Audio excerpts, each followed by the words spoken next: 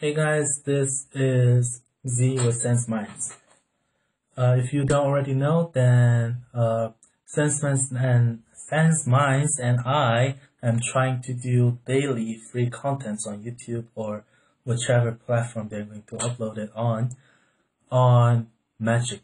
Mostly on sleight of hand stuff because we would suggest you guys to save your money and buy some more toilet papers because ass.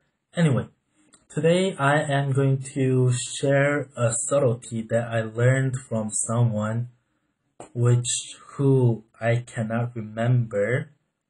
I saw it in a convention from 2018 FISM.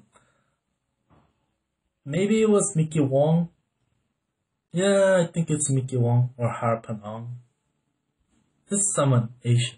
Anyway, I see quite a few Asian guys doing this, but I rarely see non-Asian people doing this in their Zarrow shuffle.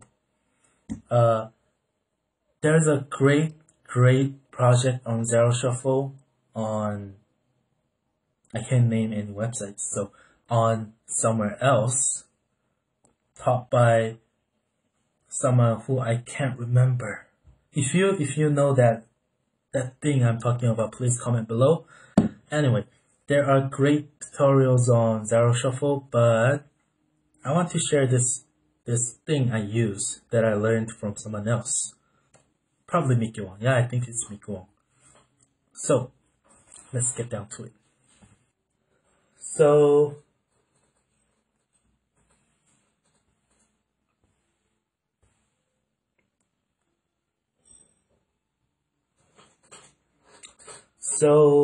disclaimer, I don't do any table work, but I have just played around with some of them, and this is one of them, Zarrow Shuffle. So I see a lot of people doing Zarrow Shuffle well, but I'm not that great, so I can't get that precise, great moment of this making it beautiful. So I have decided to use what most Asian table workers use is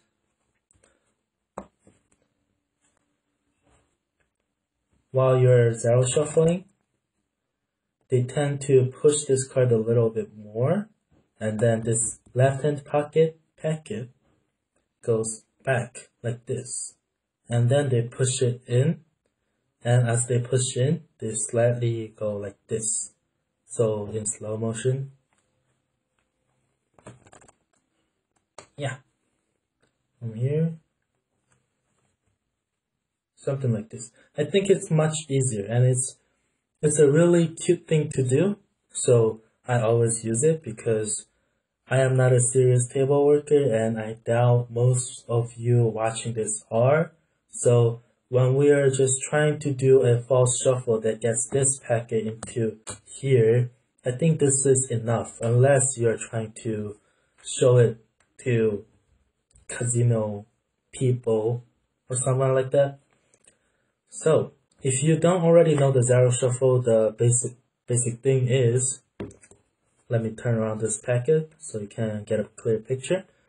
You are shuffling the card for real. But when you're squaring up the deck, you're pushing all the cards under the top card.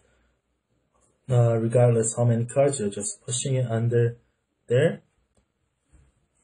And then you can do another shuffle. Natural break. Yeah.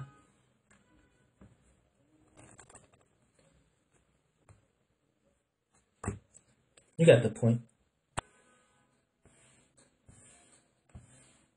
If you don't already know how to do a Zarrow shuffle, so the basic premise is this. You are trying to shuffle these cards. I usually just take cut the top card and actually shuffle it. But when you're pushing it in, you are pushing it in this way to do a false shuffle. There's a great effect using this Zarrow shuffle by Di Vernon, which I will talk about later. But the Zarrow shuffle is basically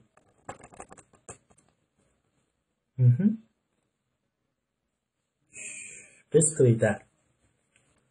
And when you are trying to do it, it's best to keep this V as little as possible, but not this perfect square, just a little V like this, something like this, because when you are trying to, if the V is too big, then this might not look good. So if you want a great tutorial on Zarrow shuffle, I'll link it below if that's possible, or you guys can comment on it. But today, the point is, I am using my phone to film it and someone just called me, so let's get back to it. So, instead of trying to do a traditional Zarrow shuffle, instead of trying to do a traditional perfect Zarrow shuffle, which I can't do, we can cheat a little like these Asian folks by doing everything exactly the same way as the Zarrow shuffle original version, but push the card and pull this left hand packet back, and then choop. For layman, that's enough. Before we end, let me just show you a cool trick by Di Vernon. I am not going to teach it, but I think it's cool to show some cool magic with you guys. This is spectator picks a card, 8 of clubs, 8 of diamonds. This is how I do it.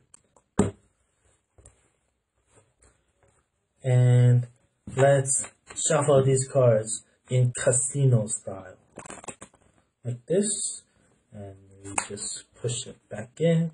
And if we have already shuffled these cards face up and down, so some cards should be face up, some are face down and face up, like this. And if we just cast shadow of a bubble tea on the card, where's the shadow? Cast the shadow. Boom! Triumph! This is a triumph. Yep. That's a triumph. And if you are interested, let me get the camera up. If you're interested, I have a in the hand Zarrow shuffle in Smooth Z that you can do without tables, because I don't do table work. In the hand Zarrow shuffle. Let me show the whole routine. So, spectator takes a card, okay, and they say stop at wherever they want, or I just ignore them and just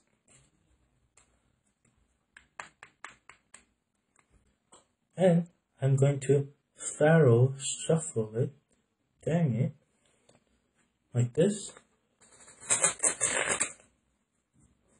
Now these cards are face up, face to face, some of them are face down like this.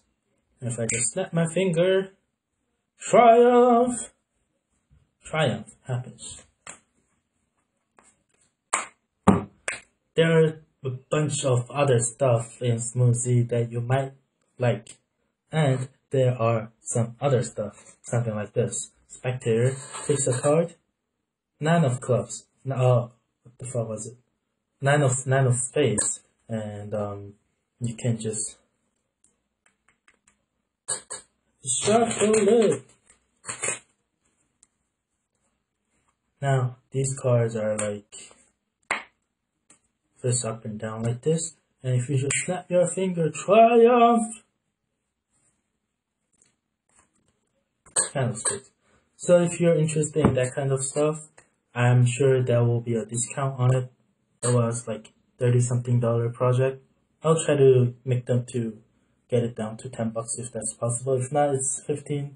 I'll try to get them to have a discount over there. So that's all for today. See you next time.